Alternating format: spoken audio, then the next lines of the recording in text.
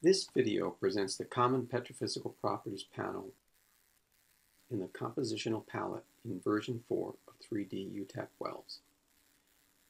Rock class refers to the equations used for specific rock models, specifically if it is a clean sand layer or one that is shaly sand. Opening the Edit Rock Classes editor presents a window where 6 of Archie's family equations are available, as seen in this pull-down menu. Also in this panel is Timor's equations family related to permeability. The lower portion of this panel presents the equation for each specific rock class. The default here is Archie's equation.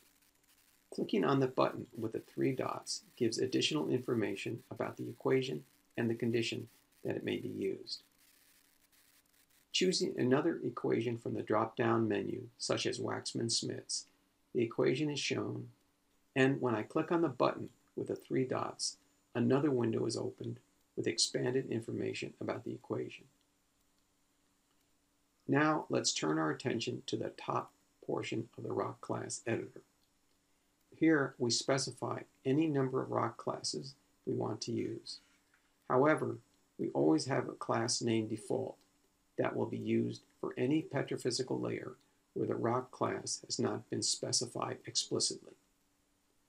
The default equation is Archie's. This defines the method used for the specific rock class. And use the rock class pull-down menu. The other 5 could also be used as default.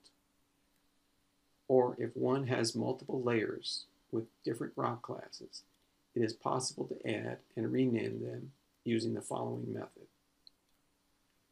Suppose that 3 classes are added. Class 1 equals Archie's.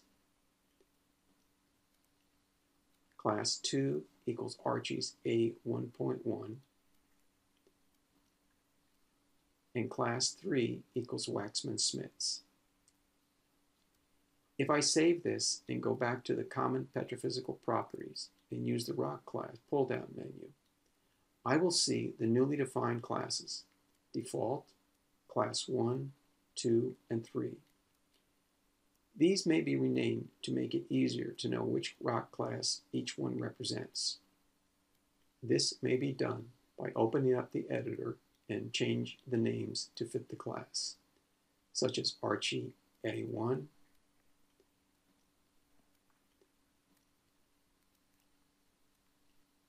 Archie A1.1,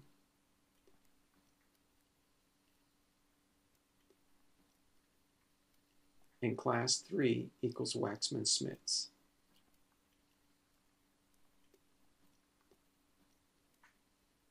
Now it is easier to know which rock class you would assign to a specific petrophysical layer and use that rock class or modified rock class in the calculations.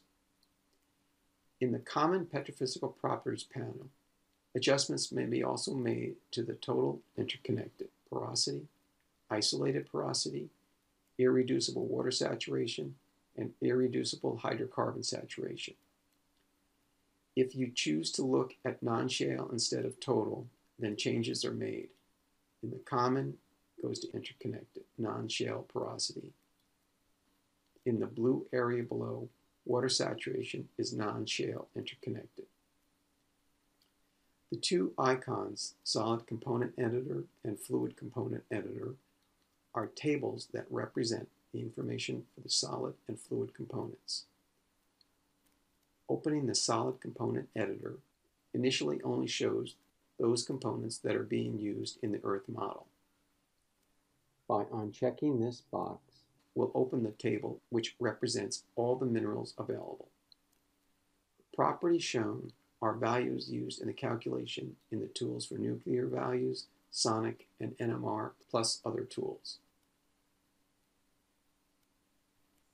If a compound is not available here, it may be added, and you will need a name and a formula.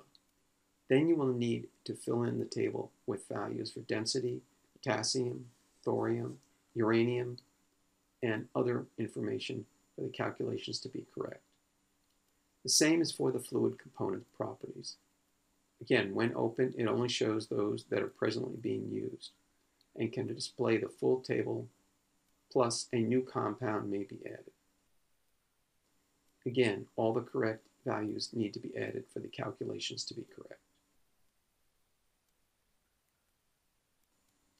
The last two properties specified in the Common Petrophysical Properties panel are the wettability and the pore size distribution. These properties are used when calculating NMR distribution using the Petrophysical calculator, which is explained in a separate video. This is the end of the video, and there are other videos explaining other tools for 3D UTAPWeLS. Thank you for your time.